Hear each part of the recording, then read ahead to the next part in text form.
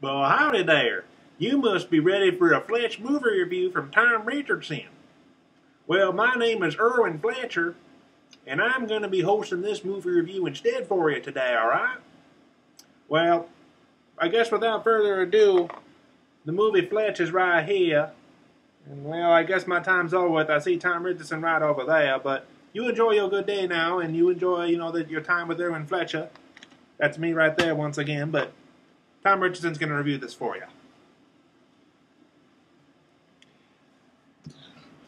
So hey guys, as you can tell by my little skit, I guess you could call that, the character of Irwin Fletcher, played by Chevy Chase in the movie Fletch, likes to take on multiple different disguises to be able to uncover a story that he always does for his investigative journalist job that he does for a newspaper.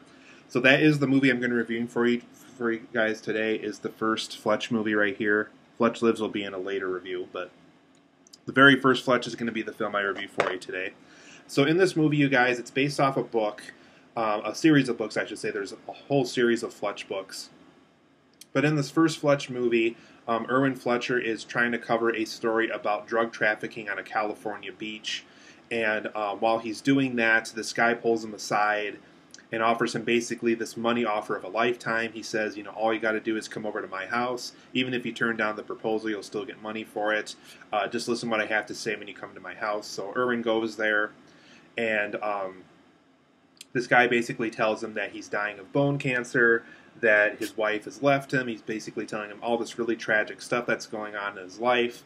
And he says, all you have to do is show up this one day on this later week.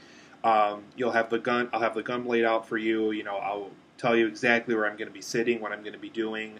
All you have to do is shoot me, make sure that I'm dead, take the money out of the safe, and then I also have, along with that money, an airport ticket of some kind that will basically fly him away to a safe place, kind of let the crime scene die out for a little bit, and then go back home, continue his life. So Irwin takes as I should say, they call him Fletch throughout the movie, as the title suggests. So Fletch basically takes this offer, and he basically wants to look into this guy before this night happens.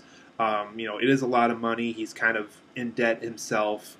The IRS is kind of after him. There's this character that shows up both in this movie and in the sequel that's kind of always after Fletch for money. So he really does kind of need the money, so he does go for the job. But what he's doing until that day happens where he has to, so quote-unquote, kill this man, is he is looking into this guy, kind of seeing who he is, what his background is. Is he really as rich as the house makes him look and stuff like that?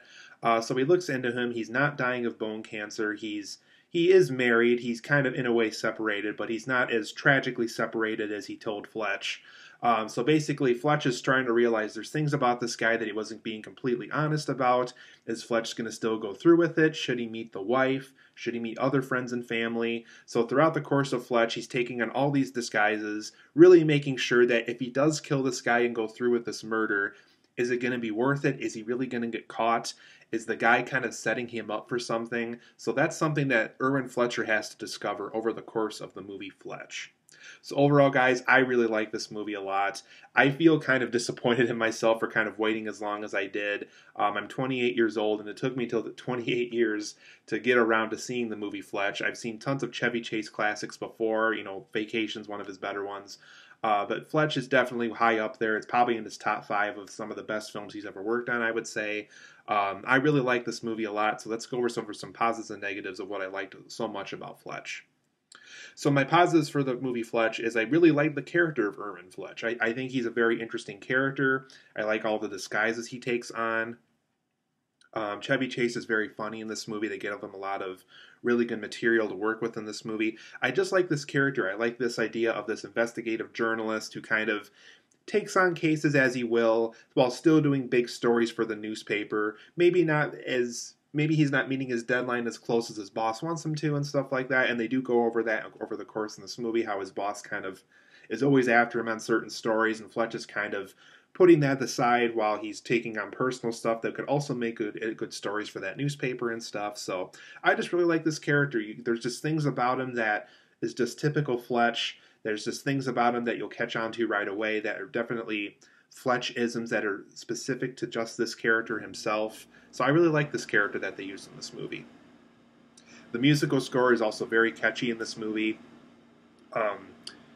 When the Fletch music plays, you know that you're watching Irwin Fletch. So that really is a big achievement in music, is to really have kind of a theme and a song and a score that matches one single character over a course of one movie. And huge bravo to the musical score person who was able to accomplish this in Fletch.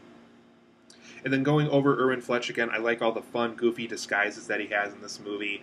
I don't know if it's featured on this DVD at all, but it's not. Oh, actually, no, it is, but it's very, very small.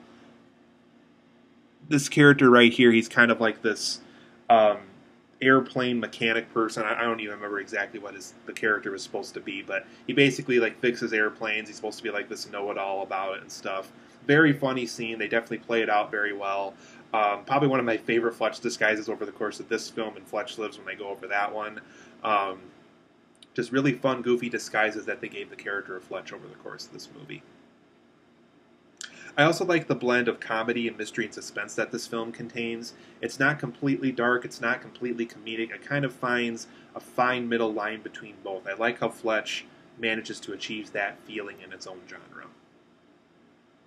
I also like the unique look this film has on investigative journalism. It really does kind of make that job look really intriguing, but just based on how interesting the movie Fletch makes it look. I like how Chevy Chase it's kind of a blend of his personal life and his job for this lifestyle that he lives. There's times where it's basically just his job and times where it's just his personal life, and there's kind of a blend of both every once in a while. So I like how the film has a unique look on that. There's also some fun side characters in this. Fletch's boss is a fun character. Geena Davis has a role in this movie. She's kind of this handy journalist person that Fletch goes to kind of look up stuff and look into backgrounds, look into old newspaper articles about certain people, which becomes helpful with the villain of the movie and stuff. So just some fun side characters. I like Geena Davis's character. Just fun characters that were used in this movie overall. For my negatives of Fletch, though, I thought the overall story setup felt very random and vague. It just kind of felt like, hey, you seem like the kind of person that would be interested in this. Come over here and I'll tell you all about it. They do kind of go over why Fletch was specifically chosen for this murder setup, but at the beginning, it just feels very random, very vague. It almost feels like it kind of belongs to a different movie at first. So I thought the story setup for this movie was a little bit too random, a little too vague for its own good. This is also a very loose story. There's tons of scenes where Irwin Fletcher, I should say, gets a little too much time to just goof around and get to know people and use different disguises, use different kind of things to get certain information out of people. There's just so many scenes that they're kind of just let him do his own thing for a little bit that it's just kind of like, okay, let's get back to the story and get back on track here. But overall, I like the story. I felt it was just a little too loose at times, though. There's also some occasional flat jokes in this movie. There's tons of great jokes in this movie, but there's tons of jokes that kind of don't work in this movie, too. But like I said, there's just tons of things in this movie to enjoy and love, and I can't recommend Fletch more than I can right now. I'm going to give Fletch a 9 out of 10. I think it's a great movie. I highly recommend it. If you haven't seen Fletch like I just recently did, definitely recommend seeing this for the first time if you haven't yet. Highly recommend Fletch. Very good movie, and I'll see you guys back here for Fletch Lives.